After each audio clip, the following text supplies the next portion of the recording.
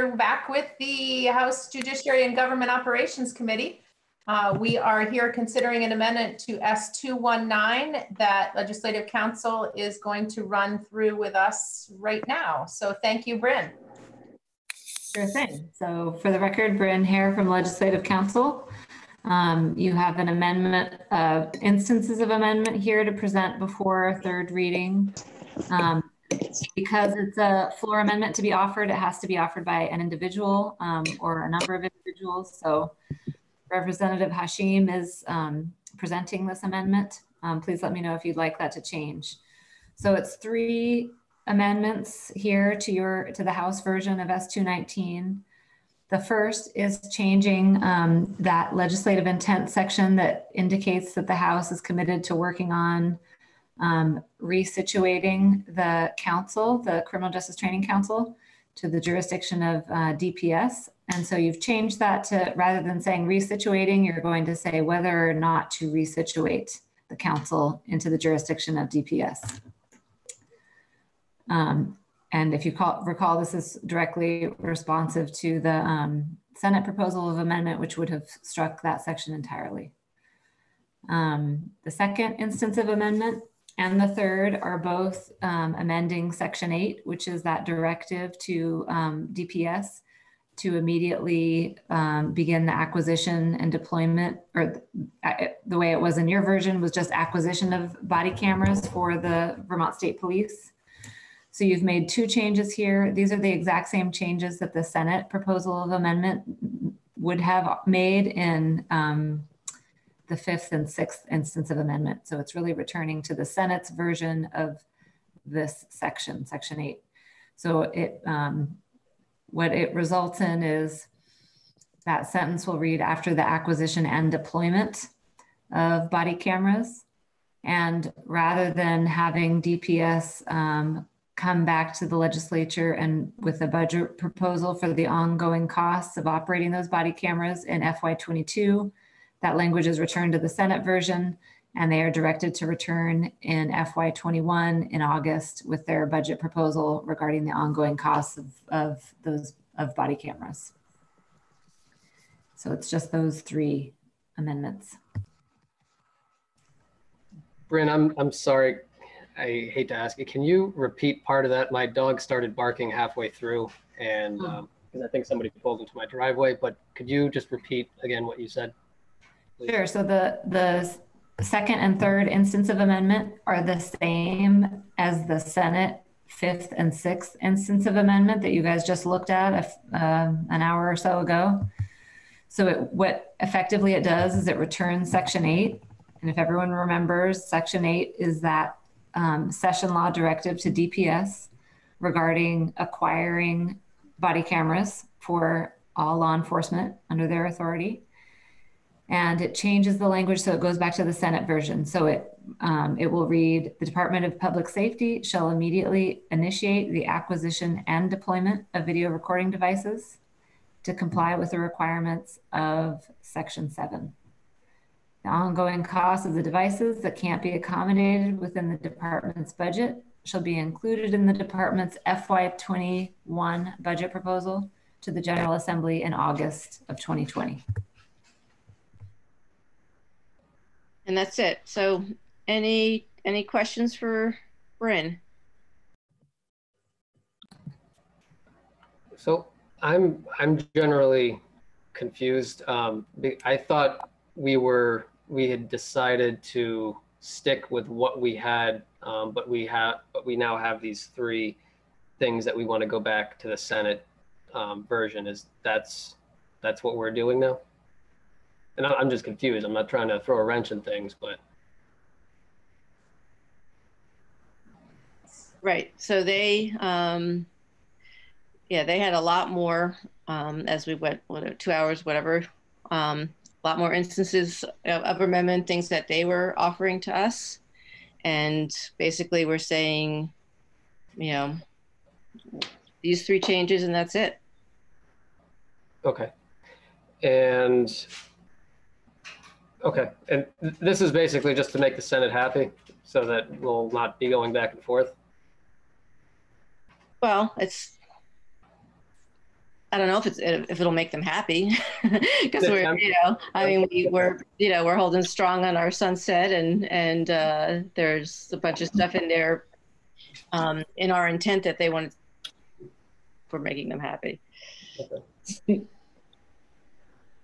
And for that third section, that is going, we're changing it to August of 2020. So, and that's the Senate version?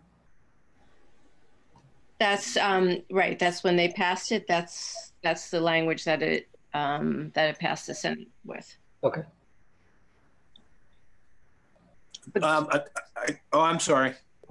That's just about protocol. Mike Merwicki has a hand up.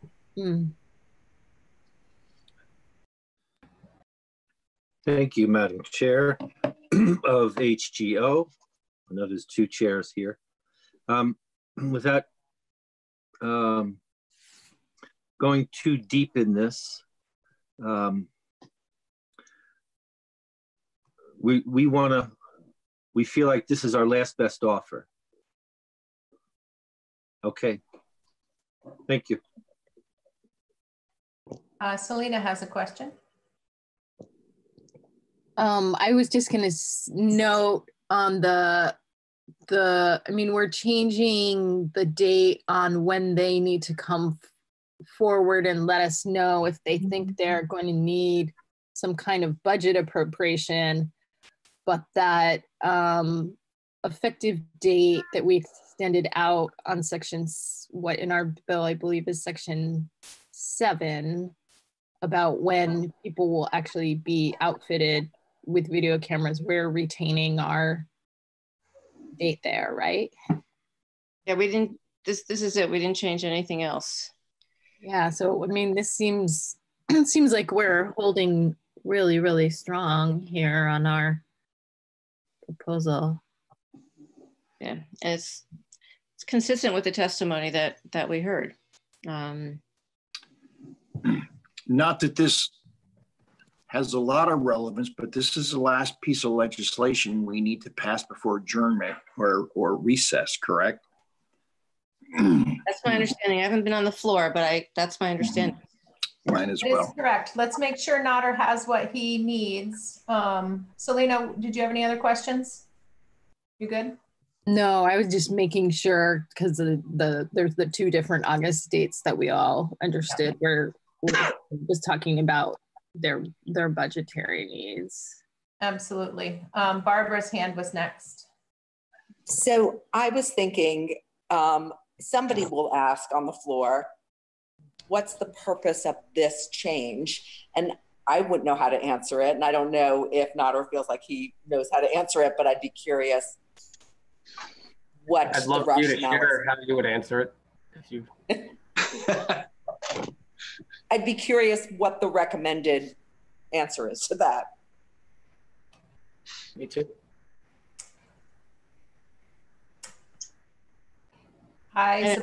Go ahead, Maxine. No, I know it's tricky, but we, what we went over earlier was where the Senate was heading, and we're coming back with saying, well, this is as far as we'll go.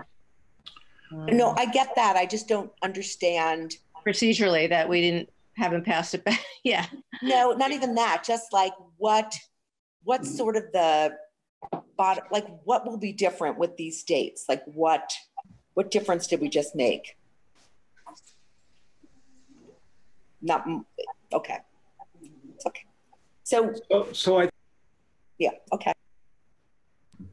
We are agreeing with the urgency. We're agreeing with the urgency of getting the body cameras out there. That's why we're agreeing with the Section 8. I'm not sure exactly what the answer. I mean, the answer to the first one is that we did understand there was a problem with that particular intent statement, and we're just essentially softening that intent statement. I think that's, we understand what the Senate wanted, and we're trying to make it so this is the last time this is going to be moving one way or another between the bodies. Right, we're That's what clarifying. I would say. Right, we're clarifying that, for instance, in the intent language, that's intent on something, that's a goal, something that we're working on. It's not, you know, absolute done deal. And it's a problem sometimes between intent and in there. Yeah. Well, it's compromise language.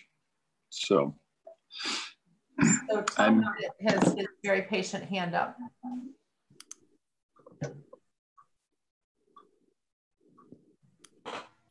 Go ahead, Tom. Oh, I'm sorry. I was texting back and forth and I had taken my hearing aid out a little bit. I had my hand up basically because in case I had a question, I got in here late. I was having issues getting into the meeting. And so I guess from what I can see, I mean, just if you could weigh or, you know, or measure the give and take, I think we did all right. And as far as the third one goes with the date, I mean, it just moves it up and it secures the money. The way I see it, it just secures the money potentially a little sooner. mm-hmm. And they have the money. Right. That's you referring to the third section, right? Yes, the third section of this document right here, the draft 1.1 from 738. Mm-hmm. Would either of you chairs entertain a motion? We have one more hand up and we're done with clarifying questions. I think it would make sense for there to be a motion, but we really need to make sure Notter has what he needs. So Warren had a question and then we'll go to Notter. Not a question so much, but just one of the things that I'm aware of. I like Tim Inch. I like him. I like his politics generally. He's probably watching right now, so be sure you say some really nice things about him. That's right. I don't care if Tim hears this. I like the guy. But there's one thing that I don't like about Tim. He loves to play the game. Politics to Tim is a game, and it's always. Guys, let's get back to the rest of the house is waiting for us. If we open up the game playing, he'll play it as long as we want to play it. The rest of the house is waiting for us, and we need to make sure Notter has what he needs in order to present this on the floor. So go ahead, Notter. Very, very quickly, number 2, initiate acquisition and insert deployment. What was the reasoning behind that? What huge difference does that make? Spirit of compromise. It goes back to the way they had their language originally, and it probably will have no effective impact on the pace at which DPS will deploy the body cams because they are working as fast as they can. It is. I think too, Notter, it just provides assurance that they're moving through all the steps. I mean, the keyword is initiate, but we're saying like, yes, they're going to acquire them. Yes, they're moving to deploying them. It's language to provide assurance of their commitment to moving through all the steps. And the commissioner said that you know, that was fine. When we heard from him most recently.